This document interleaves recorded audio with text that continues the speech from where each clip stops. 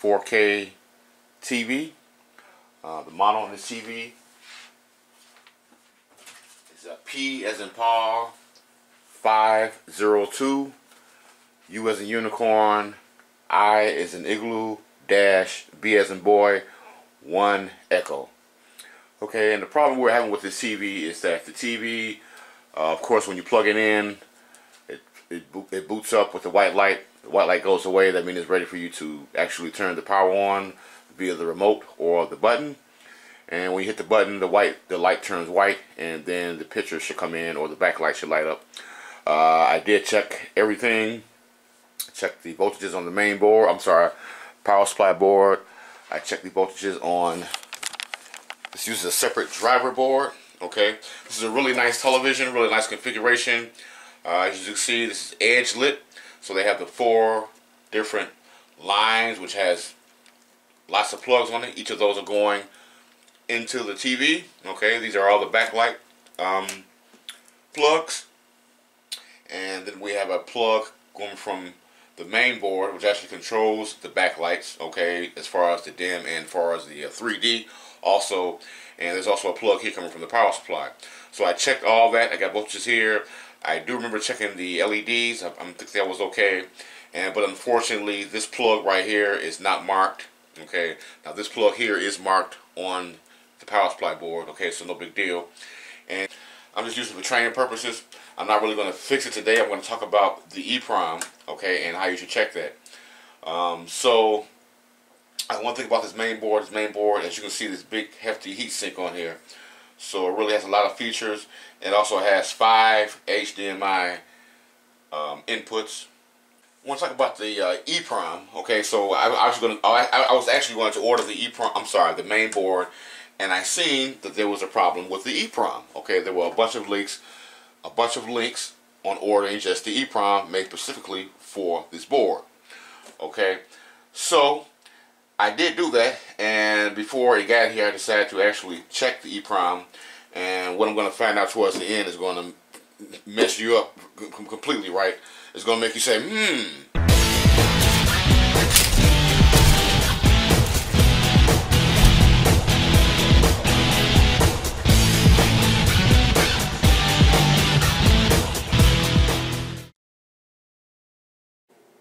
Okay, before I so rudely interrupted, damn, people called me on Sunday asking me about a damn beef sandwich. That's crazy. But anyway, this is a microprocessor IC, and the EEPROM is usually located near the microprocessor. Usually an 8-pin chip like this. Okay, and it usually starts with the part number 25. Okay, now I just want to make a note of this. The rest of these little 8-pin chips, which you can see are usually a little smaller. I hope you can see this on my camera because I sure okay. Okay, a little smaller, and you most likely buy the plug right here, and if they're next to a coil, those are regulator chips. Okay, those are DC to DC, step up or step down regulator ICs, or buck ICs, or what they call them. Okay, I'm going to do a video on that later, but this case we're going to go over the EEPROM. What you can see is a little bit wider than those buck IC chips.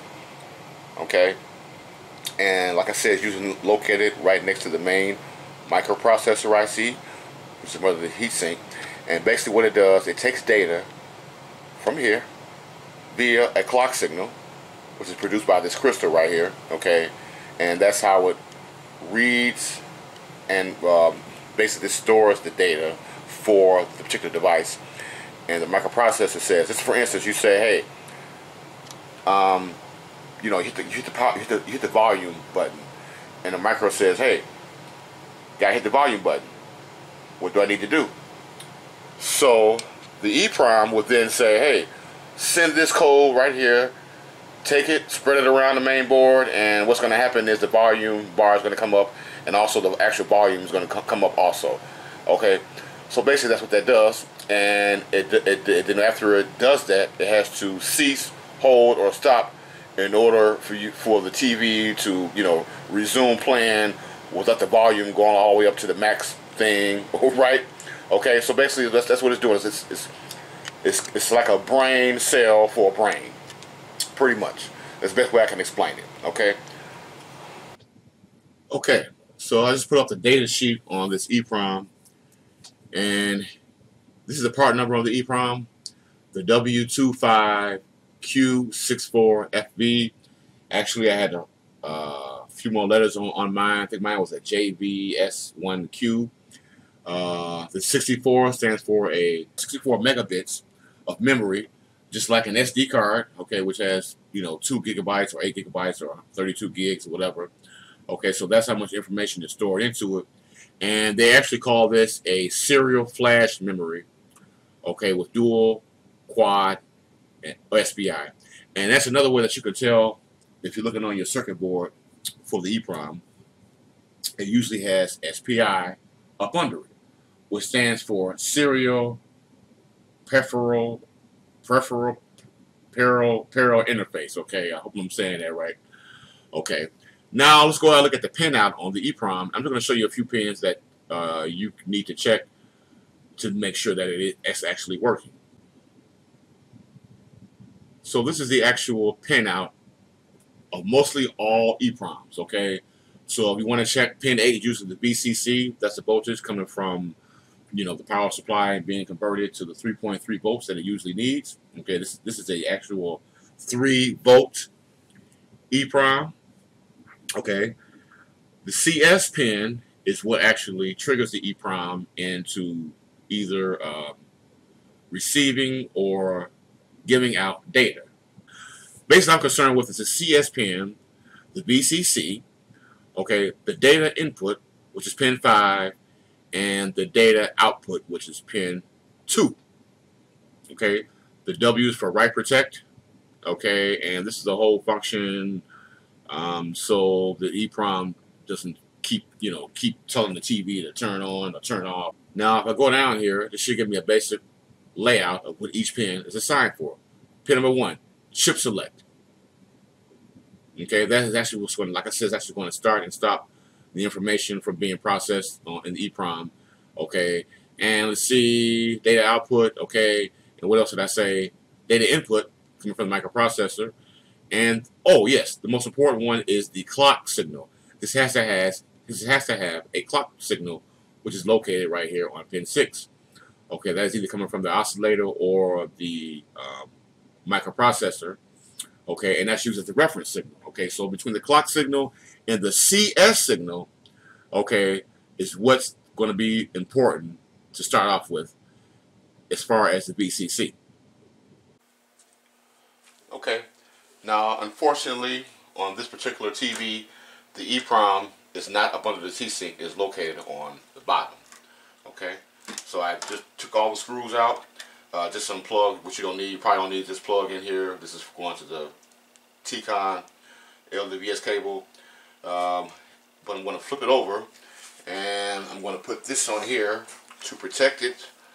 Right, you don't want metal touching metal. Okay, and boom, this is our EEPROM right there. Okay, so this is our EEPROM.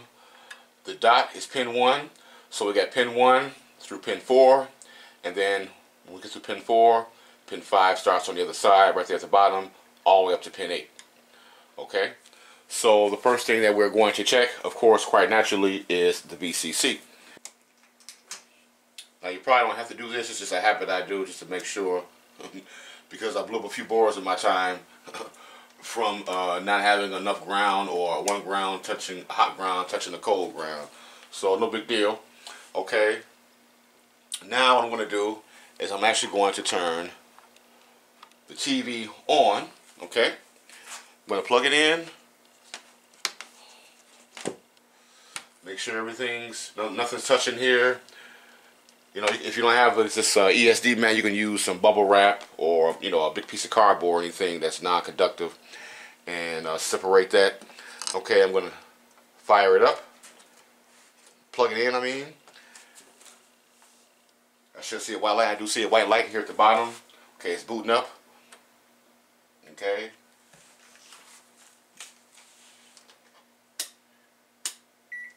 Okay. All right. The white light went off, and I'm going to ground my meter. And the first thing I'm going to check and see if we have any VCC going there, which we should. Okay, because the TV did boot up. Pin 8. very top right hand corner. That's the voltage that we need for the EEPROM so it can start producing, right? I'm going to go to pin 8, okay, which is the top pin, top right hand corner.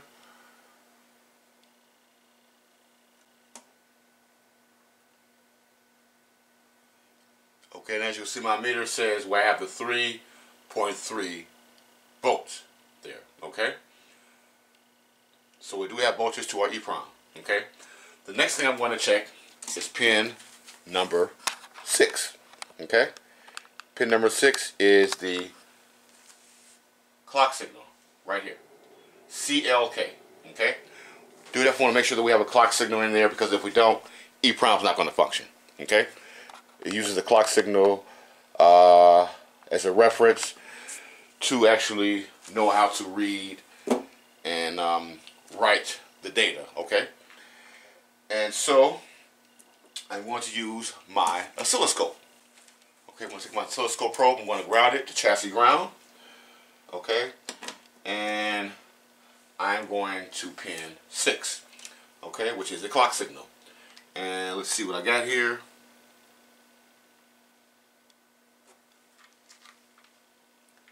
I have a clock signal, okay? Let's stop it. So it looks like run. I'm going to hit auto.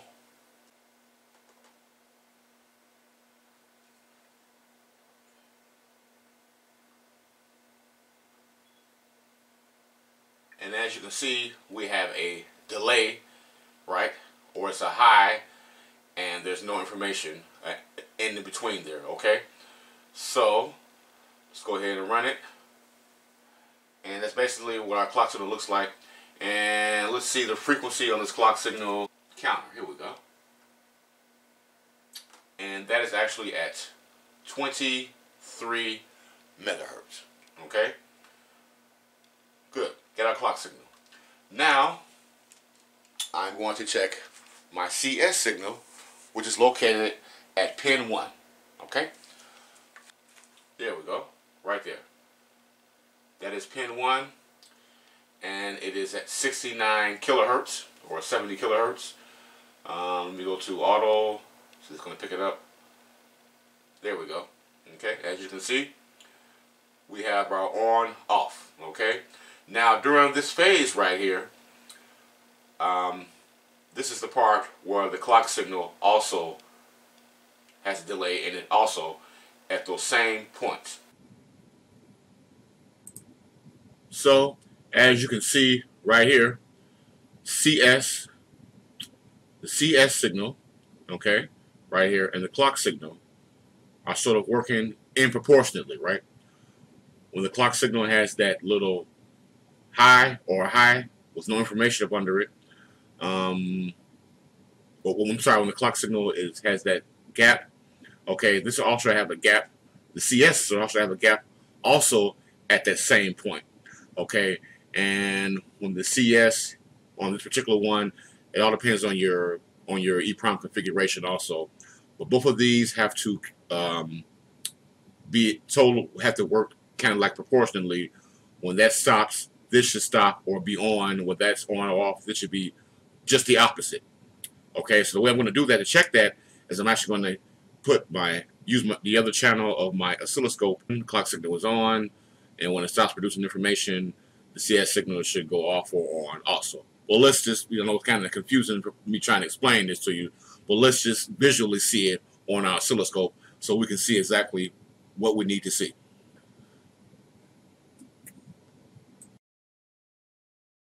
As we see, there on channel 2 is our clock input for the EEPROM, and on pin 1 is our CS signal. Okay, so as we can see, it is totally working. When the clock signal has the gap, the actual CS pin or the drive pin for the IC is actually off or on. But either way it goes, they must be in sort of a sync mode, as you can see right there. Let me hit auto, see what's going to happen if I do that. Okay. Alright, and we are both at 200 millivolts per division. Okay? Now, as far as I know, that seems like that part of the IC is working. Alright, so that looks like it's working together. Okay? So now, what I'm going to do is check the input and output pin. Okay? So, if we look here, our data input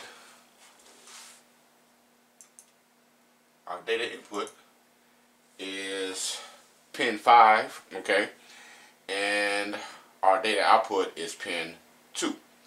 Okay, so let's go to pin 5 on the yellow, channel 1, and let's see what we get.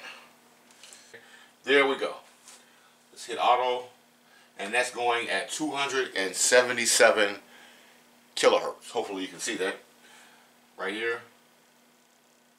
Okay, so we do have something there. Let's hit auto, see what it brings us to. There we go, 277 kilohertz, and we are at 100 millivolts per division. And let's see if I can just make that a little closer there. And as you can see, we are getting something there. Now let's go to pin 2, which is DO, data output. As you can see, we have something. Okay, much bigger signal, and is actually, this one is actually reading, the output is at 2.5 megahertz. Okay, there we go. Okay, and that's at 100 millivolts per division. We hit auto, and as you can see, that's what we have. Okay, let's try them both. So pins 2 and 5.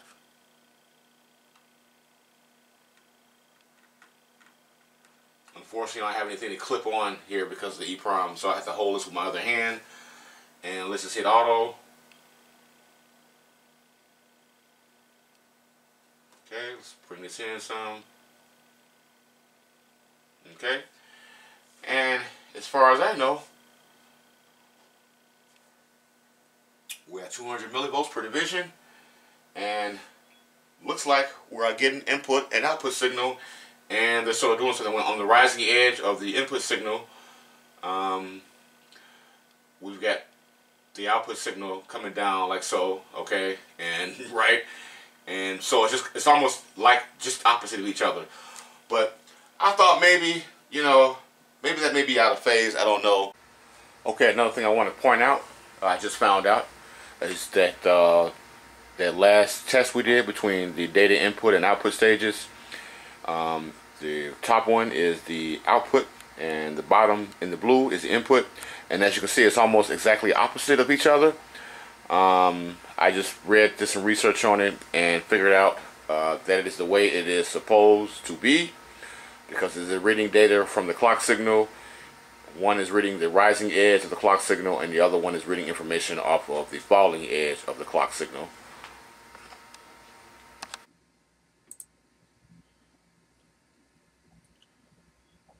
Okay, so let's scroll down. Okay, that's our IC, and it's just a different configuration of IC, same IC, just different pins. I mean, more pins. But check this out. It actually gives you a description of each pin, and right here, serial data input, output, DI input pin to serially write instructions, addresses or data to the device on the rising edge of the clock signal. Okay, so the input, the DI, is writing instructions, or addresses the data on the rising edge of the serial clock input. The output to read data or status from the device on the falling edge of the clock signal. So that's what the two signals look like. They were, what do you call it, opposite or out of phase or whatever. They were just the opposite. One's falling, the other one is rising. Okay, so that seems to be okay. So I went ahead and changed the EEPROM, and this is what happened. Now, I did notice that when I put this EEPROM back under my microscope, the part number, I don't know where I got that 25W64 from. Probably another EEPROM I was looking at. This is actually a 25L3206E. Okay, that's the original EEPROM that's still in there. And I did check the pinouts. They're all the same. All the pinouts are the same. Ground, the clock pin, everything's the same. And the chip he sent me that I've got has a different part number on it, but it should be compatible as long as it's programmed correctly. So let me just go ahead and remove this chip, okay, and put the other chip in it. This is the other chip right here. Then I got a brand new, okay, out of the bag. Okay, let's just go ahead and remove that. I've already done this once, okay. Alright, so it's got plenty, probably residual flux on there for me to take this off. Shouldn't be that much work.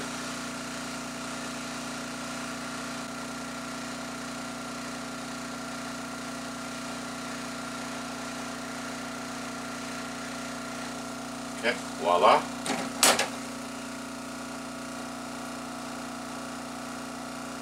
Place it on my mat. Take the other one. Make sure pin 1 is lined up. And there's plenty of ways you can do this. Trust me. I know somebody's gonna leave me a thing in the comment. You didn't have to do it that way. You know, you could have did it this way. You could have did it that way. Well, hey, this is the way I'm doing it today. So, anyway, I'm just gonna heat this up.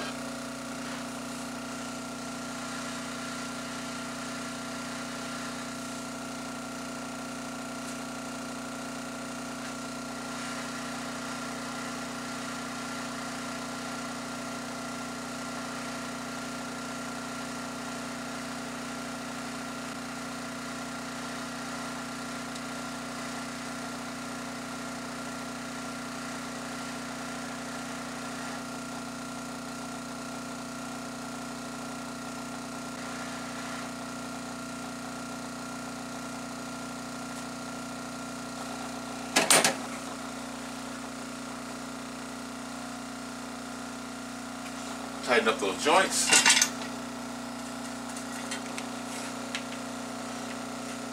So we got a solder short there.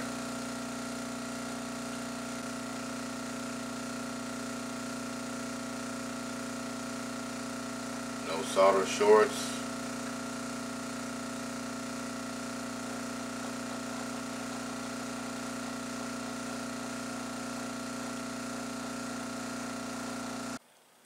Okay. So I put my new EEPROM I got off of eBay back onto the board. Installed it into the board right here.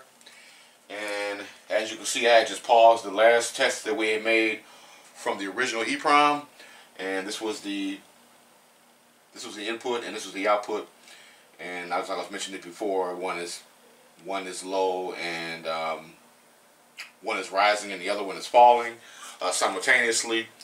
And so I just paused it. Okay, I'm just going to turn that off. Okay, so you see how that looked. Okay, I'm going to power my television, power my TV up, right? Plug it in.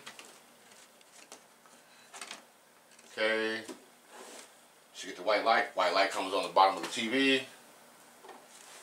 Okay, I'm going to turn it on. Okay, it is now on. I want to make sure that I got my VCC. Okay, which is pin 8. Okay, same as the other one, even though there's a different part number. Okay, but let's see here. We should be getting, if I can see.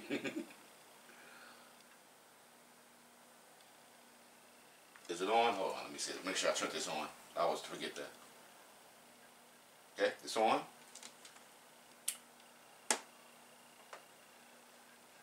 Grinding my meter. Oh, it's on hold. Okay, I hate this meter. Come on. Okay. And I should be getting 3.3 volts. Yep, 3.3 volts. Okay. TV is on. Okay. And that's on the VCC pin pin number 8. Okay, now I'm going to take my scope. We are 200 millivolts per division.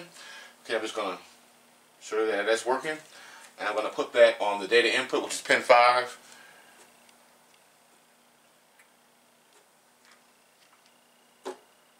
Absolutely nothing. All I get is a rise in DC voltage. Nothing. Okay? So, I'm on the same settings as far as seconds and volts per division that I was when you had the old signal. So that should come up, but it's not coming up. Okay? I want to check my clock signal, which is pin 6.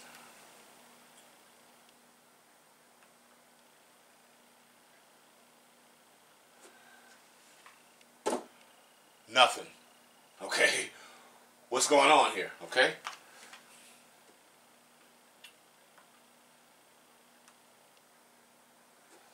Nothing. Put my meter on. Just hit auto on the scope. Okay. It's like it's something that's trying to come up there, but it's not. Okay. It should have been very that should have been very noticeable. Am I on the way here? Okay, that should have been very predominant as far as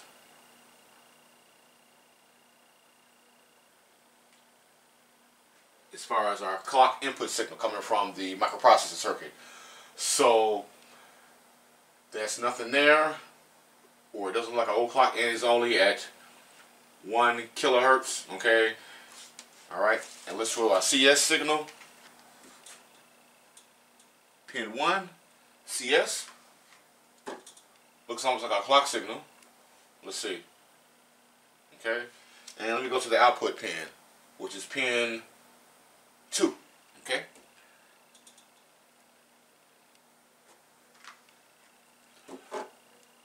Those look all the same as the data signal. And of course, let's go back to our clock pin. See, okay, that's clock. Nothing. Okay. And I've done this twice already. Okay, and so I did the EEPROM, the original EEPROM, I did put that in there again and rechecked it, and it checked the same way it did the first time I checked it before I took it out. This is my second time putting this in, and when I put this chip in here, I get nothing. And I was just, just assuming that it was a problem with the clock pin, okay?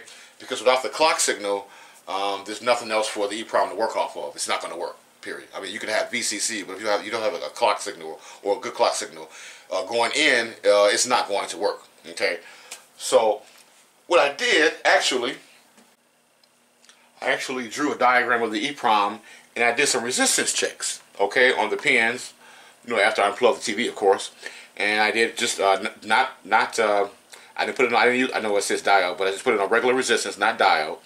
Okay, and leave it the same way I got it plugged in right now. Okay, I just unplugged the power, put my meter on the diode, put my meter on the resistance scale, and this is what I got.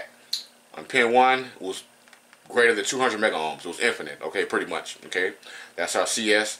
Pin 1 and also pin 6 were the only ones that were infinite. Okay, it says on my meter greater than 200 mega ohms. Okay, and the other pins besides ground, which of course was 0, were about 8.2 kilo ohms.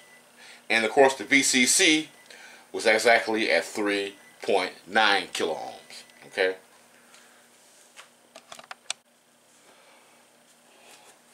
Okay. But with the new one, the new EEPROM, okay, I put in, which is the one I have in right now, I did the same resistance check. The only thing that was different was the clock pin 6 to ground was reading exactly 2 mega ohms. Okay, and let me zoom in so I can show you on my meter. Okay, so I'm going to show you on my meter. Okay, I've got my meter in just regular ohms. Okay, I'm going to ground my ground lead to the chassis, the metal chassis. Okay. because my main board is still grounded. Okay, and I'm just going to show you right fast. I'm going to go to pin 1, okay, which is reading mega ohms. Okay.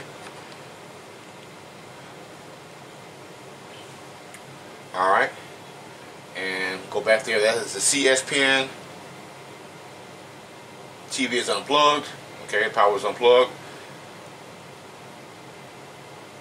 And I am getting mega ohms.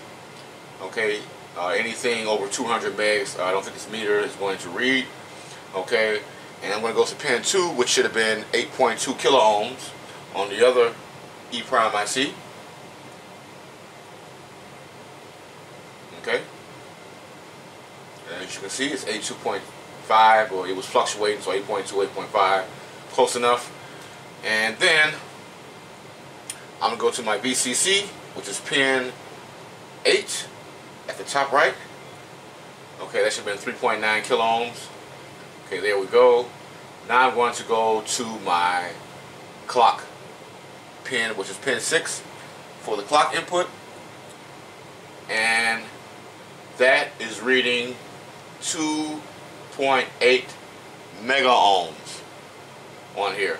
Okay, the other one, the old IC, the original IC, the one that was working, was reading the same thing as pin 1, the CS pin. It was infinite, over 200 mega ohms.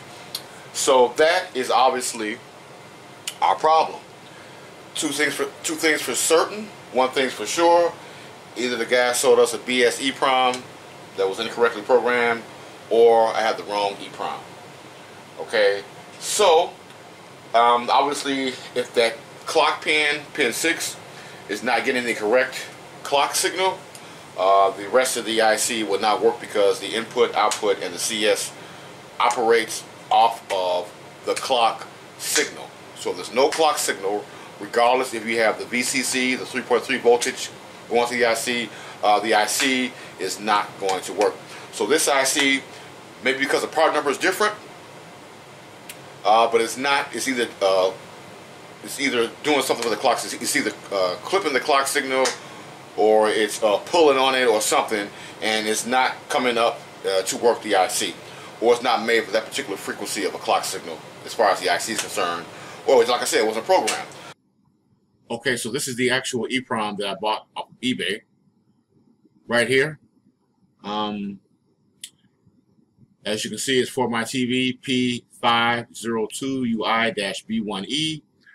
Now, my main board is a little different from this one. Okay, I didn't really look at that, but this is just the board number. This 715G6924-M0F000005K.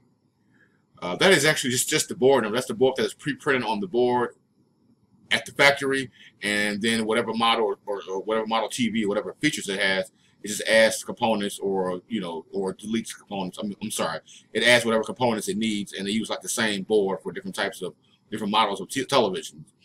Okay, so because the actual board number or part number of the board will be on a barcode sticker. This is the number that's pre-printed on the board, so I really didn't go by that. But as I scroll down, I checked it again. Okay, this is the same board number right there, 50K. Okay, my board number is actually 715G6924-M01 instead of F. Okay, 000, and mine, the last 4 is 005T instead of 5K. Okay, same one, U2002 on the bottom. That's the location. Okay, and I checked my panel number. My panel number is the exact same panel number right here. Nothing changed. No different letter or number or nothing. Okay, only. Okay, so so what I did some more research, and I found this one. Just putting in my actual my actual board number. I did write that down also. It's XEC BOTK004030X. Okay, they don't have that barcode, the number. They don't have the number that's on the barcode sticker on the main board on this seller advertisement. So that's kind of weird. So I actually did put my part number in, okay, which is right here. Which one was it? I think it was this first one. This is from the same seller, but it's a different EEPROM. Now this one actually has the actual part number, this XEC-B0T 4030X EEPROM, okay, and the same board number, I believe, I'm not sure.